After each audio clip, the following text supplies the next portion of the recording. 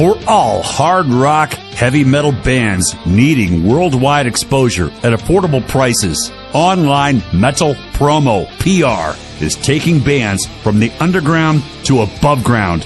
Visit their official website at onlinemetalpromo.net. onlinemetalpromo.net.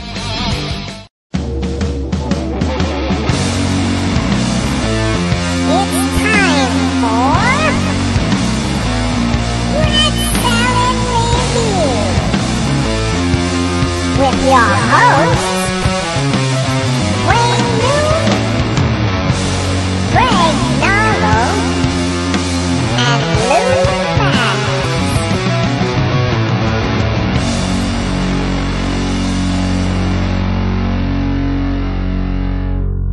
Welcome to Rat Salad Review. I am joined by Riley from the band Titan's Wrath. What's up, Riley? Yeah, how's it going, man? Thanks for having me. Yeah, no problem. I was sent your band through Online Metal Promo, and it's a really, really great band. It's got that old traditional like heavy metal sound, kind of like a little bit like a European type thing. It's kind of got some like Iron Maiden type stuff in there, but it's got some thrash stuff as well. It's a mixture of like kind of everything that I like. Yeah. It's you guys are a really good band. Where are you guys from? We're out of San Bernardino, California. It's about an hour east of LA. Okay. So yeah, we play all over SoCal, but yeah, we're based out of San Bernardino. Oh, very cool. And you guys just kind of started the band. It was like started in like 2019, but under like a different name. Tell me about that. Yeah, so we formed at the end of 2019 as Leviathan, and we played a couple of shows prior to the pandemic. And believe it or not, just from those two shows, we actually got confused with several other Leviathans. Yes, our first show was at the Whiskey A Go Go, opening up for a I don't know if you ever heard of them. They're called Metalachi. They're a mariachi tribute band, but they do all metal songs in the style of like Mexican mariachi music. Oh, really? That's interesting. So that was our first show, and they were promoting it and tagging us and everything, and we were looking at the comments, and people were like, "Oh, is it the Leviathan from Sweden? Is it this Leviathan?" People were thinking it was like the Chris Barnes Leviathan from like the 90s. It was like pre-Cannibal Corpse band. Right. So there was like 6 or 7 different Leviathans. It's kind of like, sorry guys, but we're not none of that. Sorry to disappoint. And so we played a couple shows as Leviathan. We recorded our demo, and then the pandemic happened. And we went through a couple of lineup changes as well. And throughout 2020, we just kind of restructured. We really like the whole Leviathan theme. It's a badass name, but it's a very commonly used name. So we're going to go with like the Leviathan's Wrath or just Titan. And then Tito, our other guitar player, came up with Titan's Wrath. And, that name stuck. And no one else has that name, So it was like, it worked out. It was finally a name, that nobody had taken. So we ran with it. And then it wasn't probably until about early 2021 where we kind of started getting the gears rolling in. Yeah. So, ever since then, we've been pretty much at it. Cool. Now, why did some guys leave the band? There were some personal differences, in songwriting. We had, everyone has some different tastes. Me and the singer and Tito, the other guitar player, we were very more old school, as you could hear in the music. I'd say me and Tito are more of the main songwriters of the band, and the two other guys, they're more into the modern stuff, which there's nothing wrong with that. But they just didn't really care for that direction that we were going to go to. But it worked out because, we got, it was our bass player and our drummer. So, we have our drummer Angel right now he's a death metal guy, but it is kind of cool. He's kind of always said like he's always wanted to do a heavy metal style project, but no one else. In Southern California, I don't know because you're from New York, or you're back east, right? Yep. I don't know if it's the same out there, but at least in Southern California, a majority of the bands out here are death and thrash metal. Ah, okay. So we're always the odd man out, which I love both those genres of metal, but a lot of the shows we play, we're kind of the odd man out. So, he's really, it's really cool to hear him say like, I've always wanted to be in like a traditional style, band. And then our bass player, Dennis, who we ended up getting, I was jamming in a cover band with him for a little while, and that's how I met him. And he, I don't know if you're familiar with Heretic, Mike Howie's band before he joined Metal Church. Oh yes, yep, okay, yep. So he was in Heretic. And then after Mike Howie joined Metal Church, they kind of swapped singers. So they took David Wayne, the original Metal Church singer, and they became Reverend. And so that's where, so he was in Reverend. The dude's been all over and played, all over. And so it's really cool. He's the oldest guy in the band, but it's cool because it's like we'll play shows and he gets recognized, oh shit, you're Dennis O'Hara from Heretic, and it's like, dude, like I had never heard that band until he said it, and I kind of thought he was BSing me for a lot of that because he was talking about opening up for Slayer, Metallica, all these big bands, right? But sure enough, I looked into it, and it's all true, dude, and so to have him on board, and he helps write a lot of the songs too, so it kind of was for the better, in my opinion, Right. Yeah, I was gonna say because you're pretty young. How old are you? I'm 25. You're 40. Are you 25. sure? 25. Oh, 25. I was gonna say 45. Yeah. You're really young. Using an app over there. I'm the youngest in the band, but yeah, everyone's about. I think Angel, Tito, and Garrett, they're around their late 20s, and then Dennis, I want to say he's in his mid 50s right now. So we're kind of all over the place. But, we all it's nice to have all one common goal, finally in the band. So we've had the same lineup since mid 2020. So it's, it's been working pretty well. Cool. Well, it's good you have somebody in the band like that too, because he's done it already, so he kind of knows, things that you might run into later on down the line that, maybe you should or shouldn't do, And with promotion too, he's even had people like hit us up like, oh, hey, I want to help you guys out with promotion. And they've given us, it's free promotion, a lot of free PR stuff too, right. So we've been really fortunate with that stuff, but it all comes, from Dennis and who, he's known, Yeah. Yeah, that's cool. So, you released an EP, Into the Abyss, and then last year, right at the end of December, I think, you released Will of the Beast. Now, listening to them, there's a little bit of a difference between both. What was the difference between recording the EP to the first EP to the second one?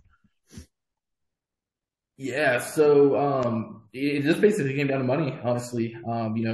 We were kind of on edge about if we wanted to do an album or not, and it's really weird because I've had people tell me both. Luckily now where I'm at, or I'd say the band's at right now, I've met quite a bit of people more in the metal music industry, actual like part of record labels and whatnot. Nothing like to where we're getting signed, but just talking and getting advice and whatnot. And a lot of those guys are telling me, oh, you should do full albums, and that's what everyone likes. And then there's people telling me, oh no, you should do EPs.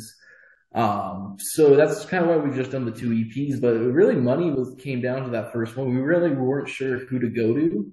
And we were getting offers, but like people wanted like for 5 songs, it was going to be like $5,000, and it was like, that's, we can't just do that for 5 songs. We're just dropping, And so, we had a buddy of mine, that I ended up meeting through a couple of local bands who ended up doing the recording, and we were pretty happy with it. Like I said, for what we ended up paying for it, it came out a little bit better than what we were expecting. We weren't totally ecstatic with the quality of it, but, when it comes to recording, you get what you paid for, If going back, I kind of wish we would have waited and saved up, but at the same time, trying to be a band, trying to get out there and promote, you got to have music coming out. And at that time, we only had our demo, which we did that ourselves, and that went pretty horribly. I was listening to that. It's not too bad. It's all right. Yeah. We did that demo, so it's doable. And and the only reason we recorded that demo was because when we were playing shows, people were like, we want to hear you, just do a demo real quick. And then so we put that demo out, and then everyone's like, well, this kind of sucks. The quality's just not there. And it's like, we told us just do it. So I wish we kind of did wait, but we're really proud of that EP, and it was a learning experience because then when we came into this EP, Will of the Beast, it really, we were able to find some pretty cool guys. Art Pais, I don't remember how to pronounce his last name. He's worked with Hate Eternal, Morbid Angel, and Cannibal Corpse. Okay. He's more of a death metal guy, but he's based out here in Southern California. So we were able, luckily, to get in contact with him, and he gave us a really good deal because he really liked the band, and he's kind of like friends with Tito, the other guitar player in the band. He's kind of known him, from the past. And so he gave us a really good deal. And, so luckily, we were able to actually get into an actual studio, record with, real drums, real guitar amps, that was the other thing back with the first EP, the other guy was like, no, we can just do everything digital, so Right. we went through a Fractal, then it was like Axe 2, and then, we ended up having to do, he ended up just suggesting we did, program drums for it. Yeah, I could tell. Which at first we were kind of like, okay, that's cool, but then like later, you kind of listen to it and it was just like, I was like, you could totally tell they're programmed. Right. And so, coming into this EP, Will the Beast, is really nice to actually use real guitar amps, real drums, and so that's pretty much the main difference. We were, we actually had a guy who was in the industry who's actually done, not to talk bad on Sean, he did a great job with what he had, but, to have someone who's actually part of the industry was actually really cool, Yeah. Yeah, you can tell the difference. There's a big step up from such a short span of time, a big step up, I think, to that second EP. It sounds good. Both of them sound good, but, the Will of the Beast sounds, a lot better. Like you said, it's got all the live instruments and everything, and you actually recorded it in a studio. So it made it feel like a better album too. Yeah, precisely. Yeah. Do you ever plan on recording a full album? Because like you said, so that's what we're kind of talking about right now. I have talked to a few more other people kind of more involved with the industry, as well, at least more down here in Southern California. I shouldn't say industry, but at least more involved with a lot of bands down here in Southern Cal that, are a little bit more professional. Yeah. And, we kind of do want to do an album, and we were even talking about maybe going back to the demo, taking some of the songs, revamping them, and then maybe writing like 4 or 5 more songs and just kind of combine the two. Yeah. But that's still kind of all up in the air. We're not really the same band that we were when we recorded that demo, because originally, like I said, the demo we have out, that was originally recorded under Leviathan. So we did that demo back, I want to say early 2020, right before the pandemic. So there's actually some Leviathan demos circling around, that we handed out, but, it's the same songs. And then it was mid 2020. We ended up re-recording it under Titan's Wrath. And, so like I said, but since then, it's almost been 3 years. We're a little bit of a different band. I think we were definitely writing a little bit more technical than what we were, back in 2020. Right. Yeah. And also the style has changed. Originally we were kind of going for more of an old school, like, power metal, like Blind Guardian, kind of style band. And, now, we're kind of like, we're all big fans of like, a lot of death metal bands, but we also still love, like bands like King Diamond and, a lot of priests. I'm more of a big fan of like the newer priests. So like, Painkiller, Angel of Retribution. So kind of putting out stuff like more geared towards that, kind of, you can call that genre or that kind of style, Yeah, definitely. I could definitely hear that on this, on the EP, Will of the Beast. But yeah, I'm in the same boat as you guys, everybody, cause I have 2 bands. And when I first started my other band, like 2 years ago, I wanted to do an EP and, we just kept writing songs and I'm like, screw it. Let's just release an album. I don't give a shit if anybody wants an EP or an album, to get an album. And even my new band that we just, we're going to release an album this year. We didn't know what we were going to do. We're going to do an EP and then it ended up turning into an album. But I see a lot of bands, like a lot of the newer and younger guys. Cause I'm really old. I'm not that old. I'm only 40. Yeah. I feel old though, but, I see a lot of younger guys. They're releasing the EPs and I don't know if it's the way to go or not. I don't know. It's so weird, like how things are now. Like when I was growing up, everything, it was cassettes and then it turned into CDs and now it's back to records again, so I don't know what the hell's going on. Yeah, no, and I'm in the same boat, because, your band's Severed Angel. Yeah. Yeah, I was actually listening. You guys had some rad songs. Thanks. But no, I'm in the same boat because, like I said, I've had people tell me, "No, dude, you guys need to do an album." But then I'm hearing, well, people. I personally love an album. I love. Yeah. I could listen to an album all the way through, no problem. But it's just kind of, like I said, I get a lot of conflicting news too, like, oh, you should just do EP. So like kind of like my thought, is, I'd like to establish a little bit more, not necessarily a fan base, but at least like some kind of base, where we're kind of a little bit known. And then to the point of where I feel like we could actually promote an album, then I think, and like I said, I think we're getting to that point. I don't think I would say like, let's drop an album tomorrow or anything like that. Right. Kind of, and we're, kind of the same thing you said as well about, just keep writing. We've already, we haven't really stopped writing music since 2020. We're already sitting on more songs, and, it's like, there's a lot of songs you put out and you're just like, I'd really want to put this out there. And then there's a lot of songs you do end up putting out. Like, there's one song off of that first EP, Former Gods. We kind of blame that song got kind of messed up. There was basically I wasn't there for any of that recording, and basically Sean kind of took over, and I wasn't really happy how that song turned out. But that's a song I'd like to come back and redo, so it's like a, constant, like, do we go back and redo those songs, or do we go on and put out the songs we've been writing, Right, so right. technically as of right now, I think we have like 15 songs out, so it's like, that's an album right there, Yeah, pretty much. Yeah. It's like when we first started putting out stuff, we didn't know like I said, we didn't know what we were going to do. So anyway, we ended up just releasing singles. So just to get our name out there. And I think that might have helped a little bit too. I don't know, but there's so many things to do now, especially with the streaming and everything. And I have to get used to that. And that's always been the third option too, is don't even do an EP, just put out singles. Yeah. But that annoys me because then when you go to the apps and stuff, all the songs are in separate orders, and I just want it all in one spot. And then it's kind of lame if you're doing singles and they all have the same artwork. You should at least get different artwork. Right, exactly. Yeah.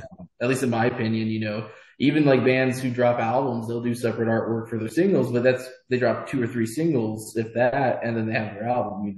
Right. But it's like, artwork can get expensive, unless you have an artist in the band, and you don't want it to be crappy artwork because, I feel like art really does blend in with the music. You want something someone could look at, Yeah, definitely. But there's so much art to choose from. We've been even looking at like the AI art, trying to cheat a little bit.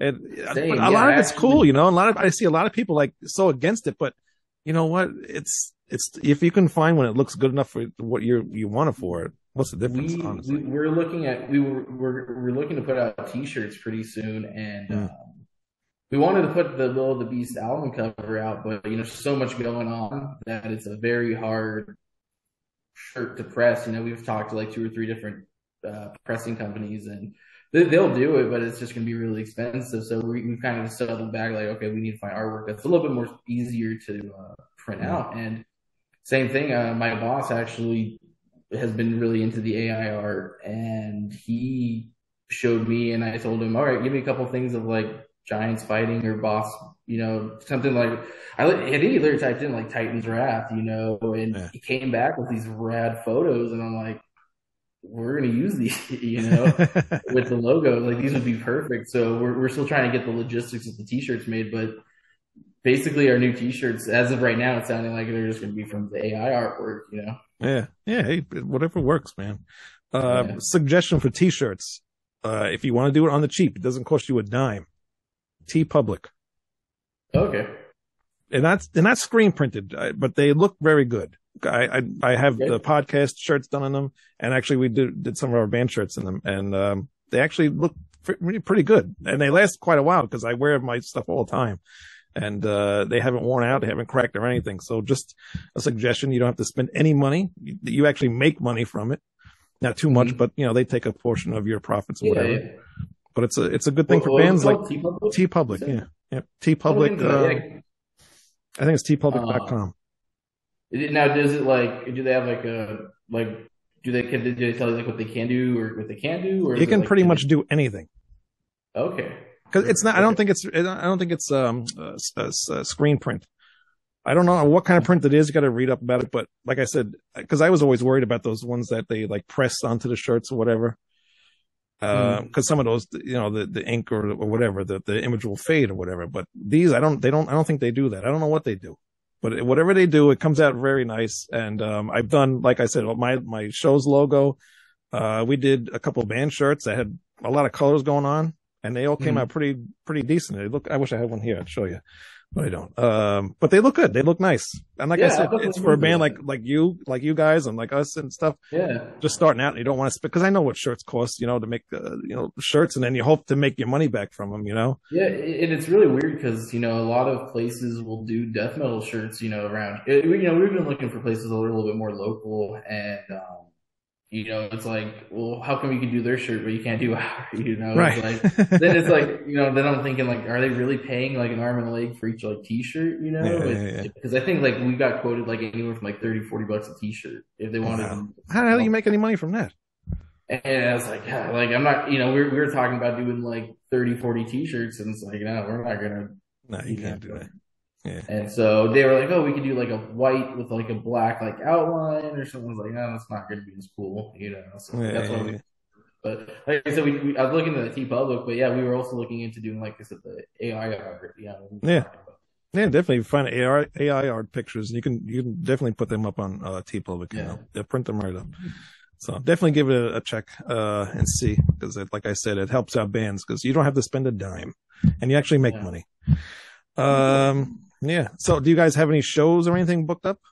Oh yeah, we've been like I said, we've been just chilling around Southern Cal. We pretty much play everywhere from LA down to San Diego. Okay. So we're pretty fortunate, to get to the point where we're getting asked to play shows, which is kind of cool. Not very much having to go out. We every now and then we'll go out and ask, but we've been lucky to play a lot of venues around SoCal to the point where, if promoters need a band, they'll hit us up. We have about 3 shows booked in March. I think we have 2 in April already. And, we're just looking, just kind of looking to stick around for Southern Cal. We do really want to reach out to other states. Vegas is about a 4-hour trip. Phoenix is like about 5. Salt Lake City is about a 6-hour drive from us. So, we're thinking about maybe starting to do maybe like a weekend a month or every other month of maybe seeing if we could book a couple shows in one of these other cities, try to reach out, as much as I love playing, Southern California, it's playing the same venues over and over again. It does kind of get a little old. So, we're thinking about, maybe just renting a U-Haul, driving to a town for a weekend and then come back on like a Sunday, because we also have to work, and, there's a lot, it's already hard getting 5 guys together to do a show and practice, and all that, but then trying to tour, and we all talk about it, but it's like, you kind of think of like the logistics of all of it. It's crazy, Yeah. It doesn't get easier when you get older and you get married and then you have kids too. So it's like impossible. And, some of us are married, I'm not, but some of us are married in the band. Some of us have kids, that are in the band. So, that's all stuff you got to think about, as well. So, and then, other conflicting work schedules and all that. So we were talking about it, and we're thinking maybe hitting Vegas or Phoenix first, seeing if we can get out of state, luckily we found some promoters in various different states, and same thing with like Northern California. So, we're thinking about doing that. We're also lucky to know a lot of bands who have like toured. I was gonna say, are you friends with any like bands from other states where you can like get on the shows with them or anything? Not from other states necessarily yet. Just because we haven't really had a lot of, at least, like we played with it. Like we actually had a show Saturday. And we played with a band from Vegas. But we don't really play with a lot of bands from out of state. There's a lot. Like I said, it's mostly thrash and death metal, but there's a lot of it. There's a lot. It's a really big scene. To the point where. You do meet a lot of bands and they're all local in SoCal, but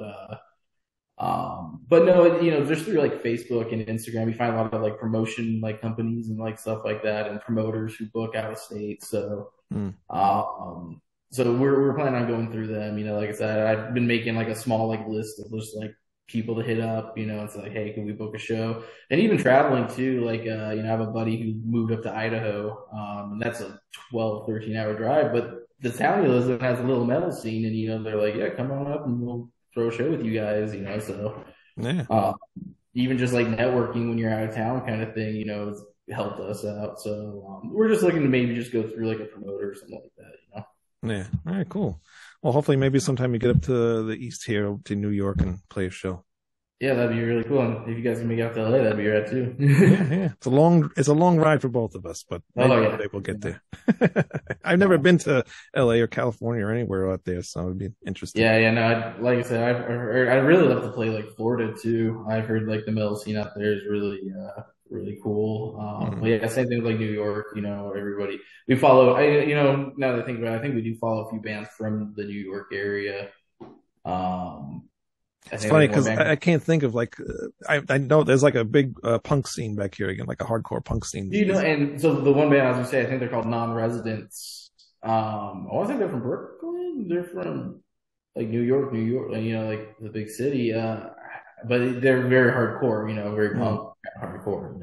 Yeah, that's what's mainly up here, and like stuff that we play and you guys play. It's very varied up here. It's Yeah. once in a while you can find new bands. Yeah, Like this. and I mean, and that's what's cool. Like I mentioned, we're kind of the odd man out with a lot of our shows, but it's cool that a lot of the death metal guys and thrash guys they like the old Judas Priest and Right? Yeah. Maiden. They like that stuff, and we usually will throw in a King Diamond or a Judas Priest tune in our set, Yeah. so that gets people a little bit happy that we'll throw up. I'd say probably the two most popular ones are Painkiller and we do Mansion of Darkness by King Diamond. Okay. All right. Cool. So covering those two, gets the crowd going. It was kind of neat, but yeah, it's like I said, we're kind of the odd man out. There's a couple other traditional metal bands. If you ever want to look them up, there's a really cool band called Trapmaker. They're from out just south of us, in a town called Riverside. Room Seven's another really cool band. Cosmic Dragons is a really great band. They're how do you say it? Like a concept band. It's like all futuristic, but it's all power metal. Oh, really? Okay. Really cool stuff. So there are a couple other bands, but they're all in the same boat as us. If we're not all playing together, they're all playing with death metal and thrash metal. Yeah, that's what I went back in my first band. We used to play in Queens in New York all the time, and yeah, we would always get lumped in with the death metal bands, and we'd be like the odd man out. But it's cool, because it brings variety to the show because you don't want to just hear death metal all night long, Yeah. And like I said, I love thrash and death too, and I have plenty of friends who do all that stuff, and play in those bands. But it's kind of neat to see those guys because that was kind of a warning before I started really getting involved with the scene. I tried out for a band and it was a little bit more of like the metalcore, kind of more poppier metal kind of stuff. But I think I was like 18 at the time when I tried out. I wasn't even really that good. Still not, but I didn't even really know what I was doing, but he kind of like warned me about that. He's like, I don't play ever in LA because I don't like playing with all the thrash and death metal bands. They're a bunch, he called them dicks. And so that was kind of a concern, like doing this, like, are they going to when we started branching out, it's like, are they going to accept us, and like I said, from our first couple shows, they accepted us like that, and there's been no, issues or anything like that. But I don't know who bullied this guy, but it seemed like he really got hurt. I kind of felt a little bad, but like I said, that really put doing this, it really put kind of put it on my mind. Like, I really hope we don't end up in the same boat as that guy, Yeah. Yeah. It all depends on like the person's attitude. Like maybe somebody could have said something to him or maybe he did something and who knows, Yeah. So it all depends on your, how you perceive the shows and stuff like that in the bands. Yeah. When did you start playing guitar? Oof, I was 16. So I was a little late bloomer, but yeah, I was 16, so I'm 25 now, so almost about 10 years. Wow. What influenced you to play guitar? Well, my buddy played, and I don't know if when you first picked up an instrument, it was like immediately like, oh, let's start a band, and so he was like, oh, we got to start a band. You could be rhythm guitar, and so I picked it up, and he ended up actually like right after I picked it up, he ended up just dropping it and just completely didn't want to do it anymore. But I ended up sticking with it, and then for about the first year, I just played covers on YouTube. That's when I discovered. I pretty much learned off of YouTube. Everything I wanted to learn was off of YouTube, and then I ended up actually getting a teacher. I met my teacher at a party, and then I just kind of went from there. But like influences like guitar. I mean, I'm in an 80s hair metal cover band, so we do everything from Van Halen to Ozzy. So, I love guys like Randy Rhoads, Eddie Van Halen. I also, Andy LaRock and Glenn Tipton are amongst my favorites as well. George Lynch, Vivian Campbell, Jeff Loomis. I'm a huge Sanctuary fan and Evermore fan. Yep. Trying to think who else at the top of my head. There's so many, but I'd say pretty much those guys would be probably about my favorite in that wheelhouse. Very cool. Now you mentioned King Diamond a few times. What's your favorite King Diamond album? Conspiracy. All right, good one. Very good one.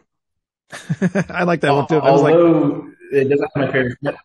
Was that? What were you saying? Oh, I was going to say, although my favorite song is the 7th day of July, 17th. Oh yeah, well, that's my favorite song, but my favorite album all lumped together is Conspiracy. Yeah, I think that was the second King Diamond album I ever listened to, and I hate telling this story, but it's funny.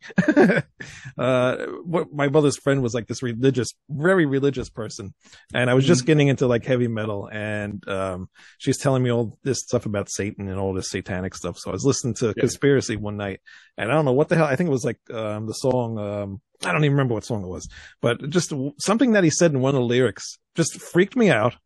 I got fucked up in the head. I took the cassette out and ripped it apart.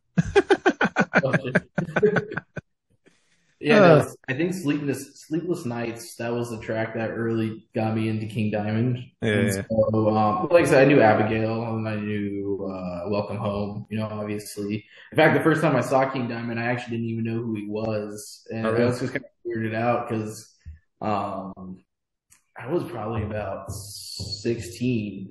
They did that, I don't know if you remember, but they did a tour with Slayer.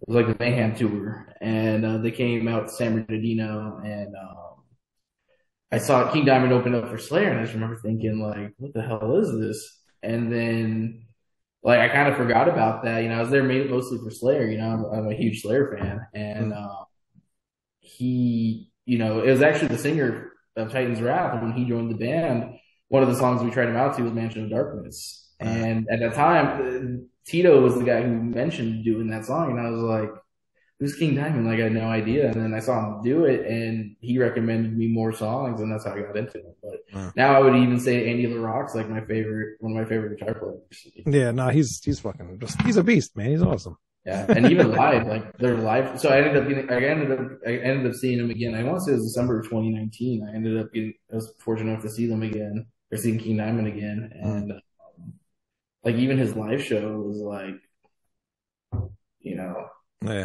holy crap, this is awesome, Yeah. I just saw the Merciful Fate show November. Yeah, I wanted to go to that.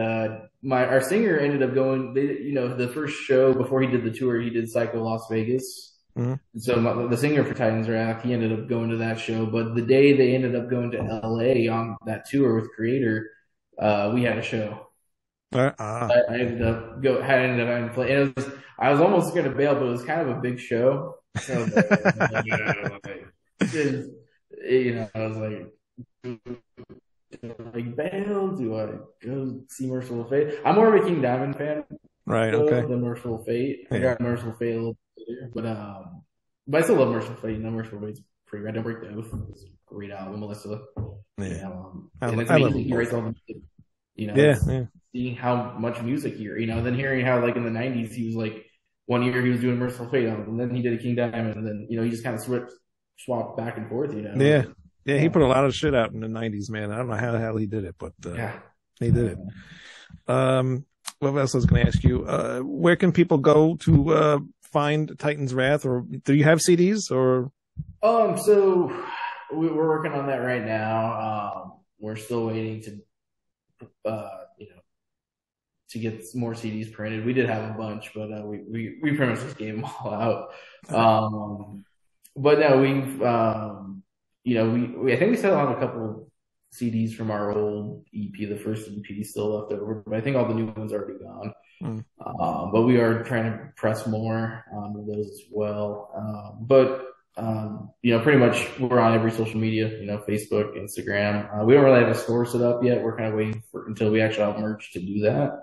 Okay. And then, But if anyone ever wants a CD or anything, they're more than welcome to message us. But like I said, unfortunately we don't have a store, but Facebook, Instagram, it's all under Titans Wrath. Like I said, luckily we're the only one so far. So far. It's only going to be a matter of time before we find another band popping up with the same name. But same thing when it comes to our music. We're on every streaming platform. Spotify, YouTube, Pandora, iTunes, or whatever it's called now. But yeah, we're pretty much everywhere. So just look us up at Titans Wrath. We also have if you end up on our Facebook or Instagram page, we do have a link tree that'll take you to all of our pretty much wherever our music's located. So you can find us all on there as well. All right, very cool. Awesome. Well, I wish you guys a lot of luck. And like I said, hope maybe you guys get out here at some point and we'll see you at a show or something. Yeah, I'd love to. And hopefully, if you guys ever come out this way, let us know. We can set something up. Yeah, definitely. Yeah, we would love to play with some bands out there. I don't know what the hell's going to happen with this band, but we'll see. Yeah, like I said, it's just the logistics of it all, trying to get that, That's all. And what is the name of your the covers band? We're Headbangers Ball. So that's Headbangers. Headbangers Ball, like the TV show. Headbangers Ball or Brawl? Ball. All right, because that's funny. Because I had an interview with somebody else a few weeks ago. They're in a cover band called Headbangers Brawl. Oh shit! Okay. And he's from California too. Oh, okay. Maybe we'll run into each other. But yeah, we just ended up going with that. I mean, we do all the '80s. It's more of the '80s hair. I'm a sucker for a lot of the hair metal stuff too. Right. Like I said, I grew up on Ozzy and Van Halen, so I listened to all that stuff growing up. Right. What was I going to say? But pretty much, but yeah, we mostly play more towards San Diego. Believe it or not, Temecula, I don't know if you've ever Temecula, it's about in between LA and San Diego, has a huge cover band scene. And so we play out there. We're also starting to branch out to Orange County as well. But we're on Facebook and Instagram. If you ever want to check us out, we're under Headbangers Ball Music Tribute. So you can find us there if you're interested. But yeah, that band's actually probably the most active band I'm in right now. Really? Like I said, I hate as an original musician, I hate how popular cover bands are. Oh, yeah. And it's I'm making money playing music, in the cover band, and it's like a double-edged sword, and it's like you really want to do your own, you really would hope people would respect and like original music a little bit more than the covers, but unfortunately, that's something now. So well, maybe always sneak in one of your originals once in a while. Yeah, and like I said, we in Headbangers Ball we were talking, and we really want to do originals too, and we're like, well, how are we gonna do that? Yeah. But even Titans Wrath, like we even talked about like doing a King Diamond tribute or a Priest tribute. Or, some kind of metal tribute just to get in with the cover band shows. And then while we're doing that, we could, branch out and do some Titans Wrath originals, So that's a possibility we might do as well. We still haven't, talked about that. Learning covers, especially the ones we want to do, that like Priest and King Diamond, that's really, there's a lot of music you got to learn. And it's a lot of, especially the King Diamond stuff is technical, it's pretty great stuff, but it is technical. And so we're still just deciding if we want to do that or not. California, the cover band scene's ginormous out here, so it's really cool to have that at least there for you. But yeah, we're still like debating about that. But like I said, with the cover band, Headbangers Ball, it's pretty good.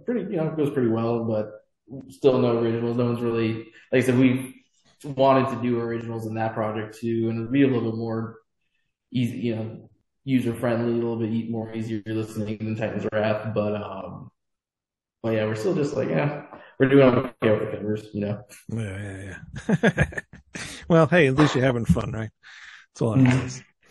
Well, Riley, thank you very much for coming on the show, and wish you all the luck in the world with Titans Wrath and Headbangers Ball, and hopefully you come on the show for the full album.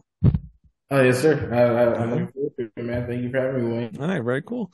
And everybody, ratsaladreview.com, hit that subscribe button, and we will see you next time. Goodbye.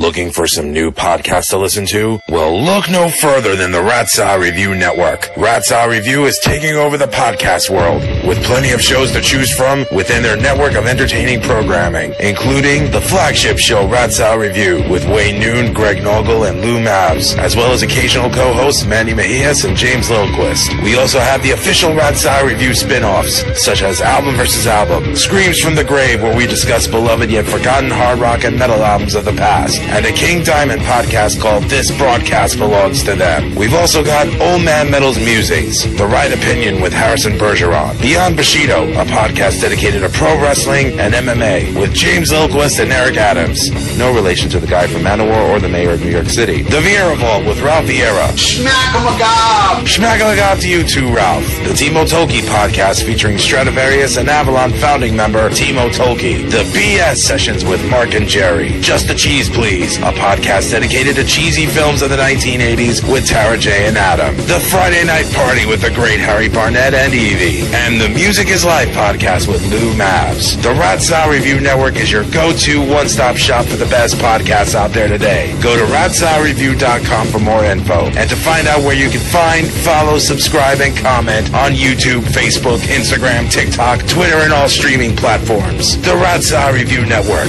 We're taking over.